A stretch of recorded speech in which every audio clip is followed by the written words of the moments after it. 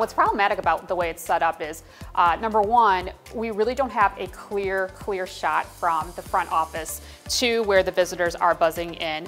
A visitor can easily head straight to the nurse's office, head straight to another part of the building unintentionally, but then that makes us need to go and track that person down. So it's just a safety concern that you have full access to a building once you enter that front door. So if Prop S were to change, visitors would not be able to have full access to our building. What would happen is they would be buzzed in still, but they would come straight into the main office. Another great part too is they will empty right into there, and our SRO officer is there as well. So it's going to be very contained, and it's just another layer of safety so that we don't have people accessing our building that should not be accessing it.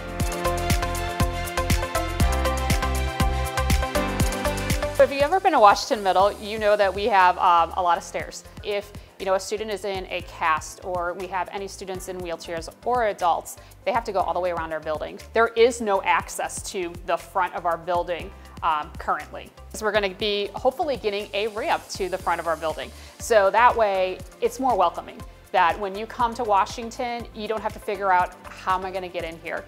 It's right there for you.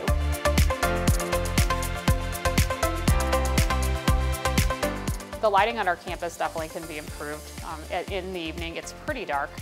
There's a lot of areas that it's completely dark, so it is a safety concern. We do have staff that stay here late. There's occasions that I'm here late.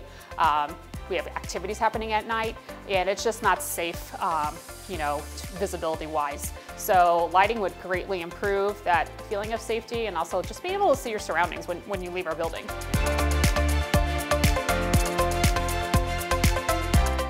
Throughout the year, we will find leaks in our building, especially after a large rain. So when leaks happen, we typically put a trash can.